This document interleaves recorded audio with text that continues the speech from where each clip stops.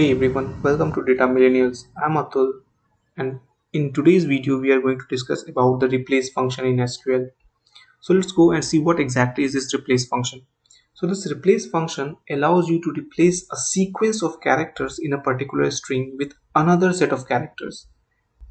So in a nutshell, if you want to replace a particular part of a string with another substring, you can use this replace function. And it's mostly useful when you are using with a special characters column. For example, so in our subscriber base table, we have email ID of our all subscribers, right? So what we can do is that we can replace this @gmail.com with a particular substring, okay?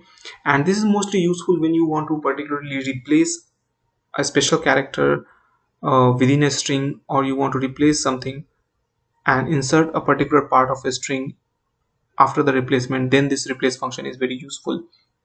So let's go, and in our example what we'll do is that we will replace this @gmail.com with @gmail1.com or something else. So what we can do is that we can select email ID, and then we will use this replace function. So this replace function have a certain syntax, and the first part of the syntax is that you have to give the string or the column name from which you want to replace it. So for us it is email ID, and then the second part of this syntax is the string to replace. So for us the string to replace will be this @gmail.com, right?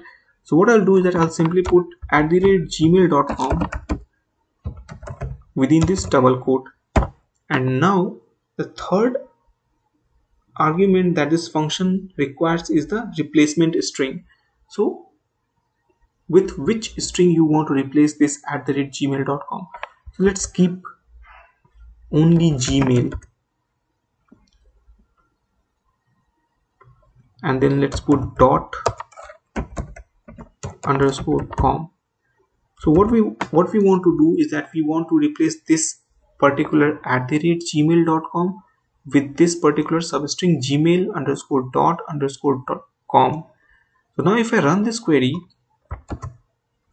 you will see that your data within the output has this particular format.